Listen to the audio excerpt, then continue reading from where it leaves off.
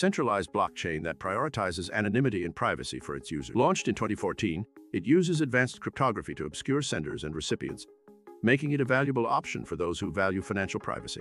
The team behind Monero places a strong emphasis on privacy and security, with ease of use and efficiency as secondary priorities.